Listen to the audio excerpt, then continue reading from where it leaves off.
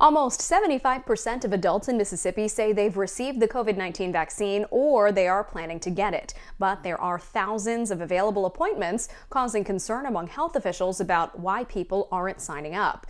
COVID-19 specialist Amanda Decker takes a look at a few factors that may be affecting the demand. Thousands of COVID-19 vaccine appointments are going unused across Mississippi as demand for the shots continues to fall. In places like Forest County, more than 8,000 appointments are currently available. It's a huge shift from where we were just a few months ago. In January, the state appointment website was so inundated with people trying to find shots, the site could hardly keep up. Roughly a quarter of all adults in Mississippi are now fully vaccinated, and that means another 75% of adults would theoretically be scheduling an appointment right now. So why is that not the case? Well, vaccine hesitancy is one reason. Lack of access either to the internet or transportation is another. But some doctors believe there's no longer a sense of urgency to get the vaccine, and mixed messages may be to blame for that.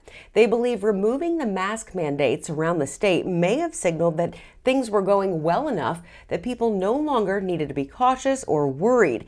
Even if everyone still wears a mask in public, the subliminal message that some may get from that decision may have already sunk in, impacting their behaviors.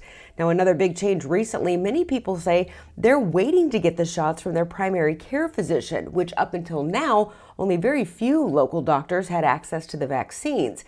State Health Officer Dr. Thomas Dobbs says the health department is shifting its supply over to more doctors' offices and clinics and refocusing resources on areas where vaccination rates are still low.